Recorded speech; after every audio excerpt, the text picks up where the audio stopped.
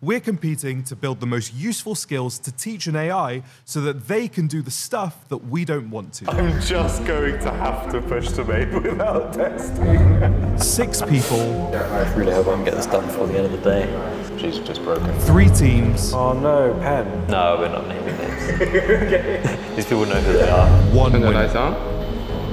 Hey, it worked. Right. 0. Yes!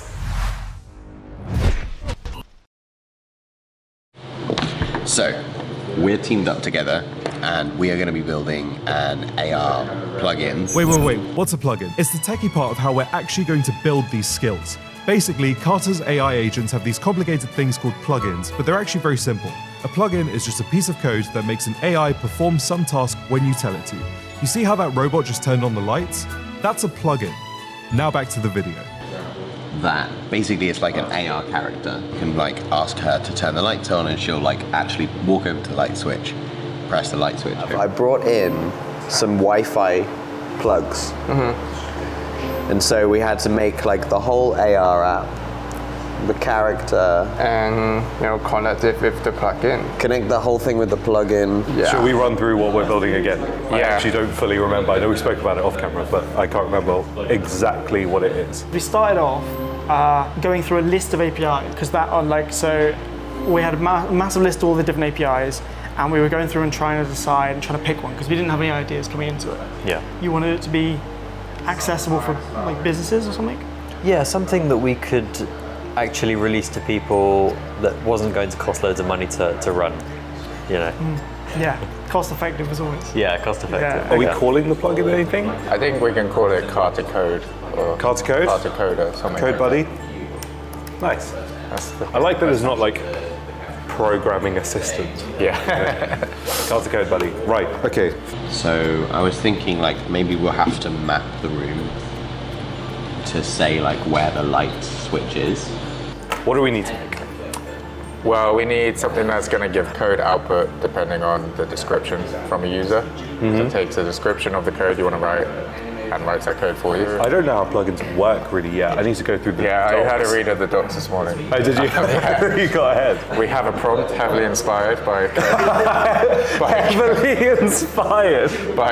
Copilot, Okay. which does work to generate code. So Heavily inspired. So the final result would be you have a character in a room. You've like marked where the light switch is with some I don't know, cube or something. And when you hold down a microphone and you speak, just like in Carterverse M, you can speak to the character and you say, "Can you turn the lights on, please?" And she will walk over to the cube, pretend to click the thing, but at the same time, the plugin would actually turn the lights on. yeah. Really, all we need to do is extract the whole conversation Okay. and send to this prompt, or which I don't think the plugin system was really designed to do that, but we might be able to kind of make it do that. For now, we might be limited by the plugin input-output length and stuff like that, so I'm not sure. Maybe we might have to be more explicit, so every message we're like, write a Python function to do this. But in the future, we can get around that as plugins get updated and stuff, and Nice. we make Callum increase the output length. What we have is this AR plane. It seems to be like the thing that like grounds the Unity space with the real world. But this is they're all prefabs. Yeah. So knock yourself out. Yeah. And then I'll get working on turning the lights on. Force behaviors is like the old plugin system. Kind of, it's like you can detect something that someone was saying and then trigger something. But the problem we had is you needed to be able to say like turn the lights off, and then when Nova got to the light switch to actually turn the lights off, so it looked like she was turning the lights off. And so we combined the force behavior system with the plugin system so that you would trigger the force behavior first. To trigger the animation. So there was a second silent one that was the actual plugin trigger at the end when she touched the switch. Yeah. So the forced behavior was just all an illusion to make it look like she was being told to turn the lights on and off. It'd be quite cool if we have a like specific bespoke agent to kind of demo this plugin as well. Yeah, we can make an agent. We can make an agent in the controller. So Penelope is an agent that I've wanted to make for a while. In the movies, there's always like your one kind of buddy, your one friend. Tony Stark has Jarvis. I wanted to create Penelope to be like my one buddy, that like my partner in crime. And I wanted to specifically like create her personality so that she's like travels the world, is really interested in people and culture and all of these different things. That was kind of the rough idea. I didn't know that it was going to be Penelope, but then the name Penelope came. Okay. I mean, you're the agent. I'm happy. Yeah, I'm happy to be the agent. So how are you building the API? Well, I don't know. So, okay. No, I kind of know. So, well, first I'm just going to make this manifest file. We found a recipe one, which had like menus and it provided the food and like loads of information about the recipe and the food you wanted to do. And so we thought that was a pretty good idea. I think you started having a look through the API and just seeing what you could pull out and what information you could gather. Yeah, I had a look to see what the API could do and came up with a basic plugin that just made requests to the API. And then you started work on Guy Fieri. Guy Fieri, yeah. We needed to brand him as some kind of chef that could teach you and talk you through. Oh, okay. Yeah, I found the endpoints. Okay, yeah, I know how to do it. Yeah? Using this example, yeah. We'll just use this. We'll just copy this. Okay. Not copy. We'll be heavily inspired. Heavily inspired. Yeah, sweet. Thank you. Very cool. I might have been slightly distracted for most of the day by some other people on other teams, mostly. Yeah, I did spend a lot of time fixing code in production and also teaching people how to use plugins, which was understandable. It is brand new. Do you name any names or? No, we're not naming names. Okay. These people know who they are. Callum, what does the example do in the output? Is that important? Callum, you know the pirate agent in the docs? Did you write out these responses? Ahoy, matey. Callum, are there any plugins that are live already? Like this weather one? No? Okay. You put out the poll to the Discord community and they all said that we would flop. Yeah. And so we had to run some sabotage. Yeah, we had to run some sabotage, get some kind of advantage because we were the underdogs. Yeah, apparently. exactly. Yeah, I mean, Nathan bothered Callum and I bothered Hugh, so yeah. Yeah, take both of them out. Yeah, man. We had just released plugins and there were still a few kinks in the system that needed working out. So for everyone's plugins to work smoothly, I had to sort of go in and make a few changes at the last minute. I know that the CodeBuddy plugin has some large responses sometimes, and there may have been a few bugs, but I won't admit it. 5,000. Yeah. Can we? 5K would be awesome. If you're messing around, could you increase the timeout limit? What do you want it to do? Like 30 seconds. What is it currently? 10. Yeah, that'll be nice. Thanks, Callum. Okay, so we got the light turning on and off.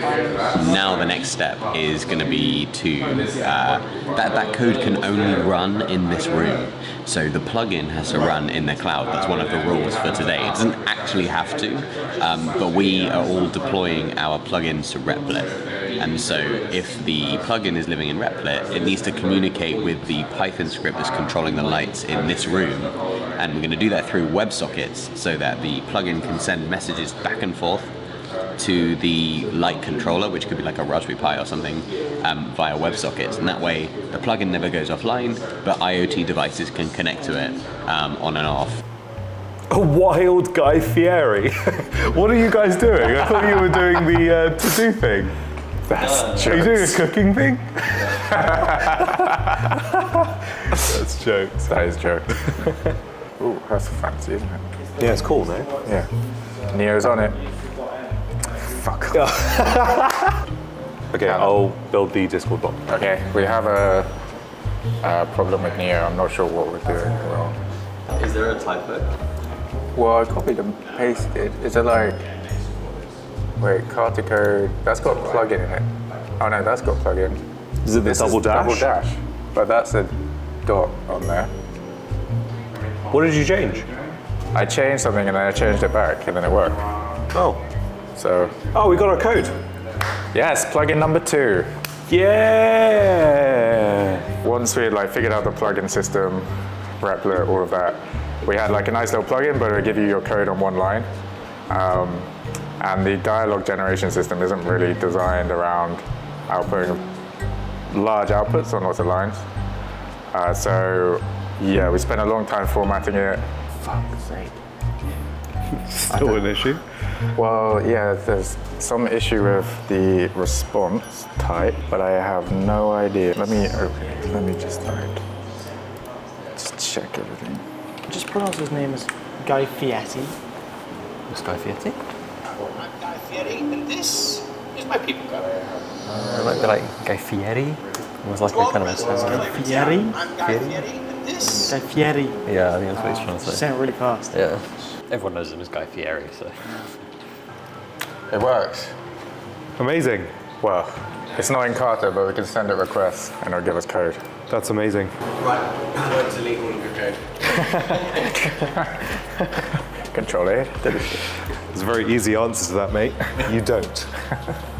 Danny. We're in one. It worked. Did it? Yes. Yes, Look. man. We can Just talk us to two have been Kata. working on this and it's worked. Yeah. Gary and I have. Can you another uninstall question. this? It works. Okay. It works, yeah. It works. Amazing. So now you should be able to talk to Penelope. Is it running? Running. Oh! Oh my god. I don't know what to say. Oh my god, Penelope's alive. Welcome to Flavortown. My name is Guy Fieri. Good? Yeah. Okay, let's have a listen. Really good. Welcome to Flavortown. My name is Guy Fieri. Hey there, my friends. How's it going? Are you ready to dive into some killer cuisine and have a rocking good time? Yeah. That's good. Welcome to Flavortown. My name is Guy Fieri. Hey there, my friends. How's it going? Are you ready to dive into some killer cuisine and have a rocking good time? I think that's it. You got it? I think so. We can, as soon as the plugin's running, we can try in Discord. Yeah, that's what we should do now, I think, before we do the voice. Oh, it's published. Yeah, it's published. It's all Oh, done. damn. Are you sure you want to install this plugin? Code Buddy by Castle Labs Limited. No way, that's our plugin. Yeah, it's our plugin. Okay, yes. Come on, Penelope. This is odd because she hasn't said anything. In this case, it's because the code was wrong. So Ah, it's okay. tried to get the plugin and it hasn't been able to, and they just don't respond. So Okay. probably actually what we're going to have to do is delete that conversation. Is it send her a message now? She probably won't. She's just broken. Oh no, Pen. It's alright, we'll get back. Can we get her back? Yeah, I think so. So, oh, she's back. Okay. Okay. Shall I ask her? Yeah, try again. Oh, now we got 200. Okay. You could actually just copy paste camera bits of it, but basically Oh. in your main. Ah! It worked, but it didn't format well. It didn't format, but it worked. Wait, That's right. Yeah. for iron range 10. Yeah. Yeah! Dude! Plugin successful. Plugin successful. How do we get it to look nice? So what's happened somehow? See how it's escaped the /n? I don't know why that's happened. Maybe you can somewhere. Hello, Guy. So, what are we cooking today, chef? Let's explore some recipe choices and make something delicious together. Spent more time helping them than I have taken my own code. How's it going? Yeah, Guy, you can talk to Guy. I can talk to Guy. You can talk to Guy. People on the Discord didn't believe in us. Yeah, they'll see Smashed now. it. We smashed it. Exactly. The thing is, I actually think our plugin will be, based on what the community is like, I think our plugin will be the most used. Yeah, I think so too. Yeah. Hey Guy, how's it going? Hey there, this is going off the hook. How about you? That is super cool. Yeah. It's actually the first time I've used this web interface, Yeah. and I'm pretty impressed. So I've got the sort of plugin stuff pretty much working now. So, for example, when making a request with a search term of omelette, it's now returning the name of the dish and the cuisine and the instructions of how to make it, and like all the ingredients, and also like an image link and a YouTube link. Okay. So in theory, with the changes that I pushed earlier, you will be able to access these values and then use them as like an embed in Discord. Nice, okay. And if you search for something that doesn't exist, then it'll tell you no recipes were found for that search term. We want to try and get like a response that hasn't got the new lines escape, right? But the problem is, because we obviously send the response as JSON, it gets escaped as we send it. Let's see what the output looks like. Can you just read my manifest? I mean, this should be the easiest thing, just formatting an output. Yeah. It might be like a mouth. Oh, it's gone through there, that's good. Come on, mate. Fuck's sake. No, it didn't work. The code's good, I think. It's fucking escaped there. The fuck is going on? I can't believe this freaking replace isn't working. Wait, I don't... like, What the fuck? so, I can change this to random, like, arbitrary text, including ones that have a single /m, Yeah. and it's fine. Why the fuck? And I can replace this text, fine. Yeah. There's a couple of bugs, and we are trying to deploy a fix that might fix the bug that's causing the most issues. Do we ping? Not yet. I haven't spent much time on the plugin that I'm supposed to be making. Yeah. So I can't believe how well it works, to be honest. Yes! they're obviously happy. We did it. We did it! It's out in like formatting. Multi-line. With Congratulations. indents and everything. That was like the worst ratio to time spent to like stuff achieved. That has happened to You got a me coding over buddy time. now. Nice. Carter can help you write code. Nova, can you turn the lights on, please? Isn't that like a sports drink? Yeah, isotonic. She's thinking.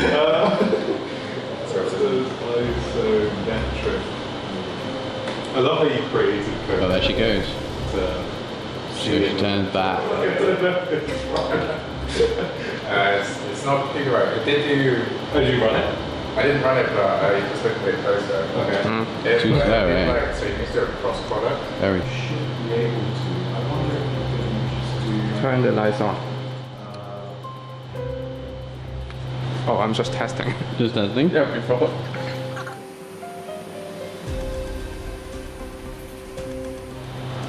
Oh, Wow, she turned it on. Well done. nice. Nova, can you turn the lights on, please?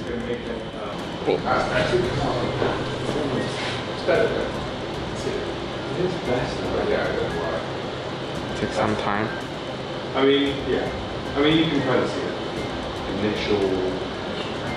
Yeah, but It works. he goes up.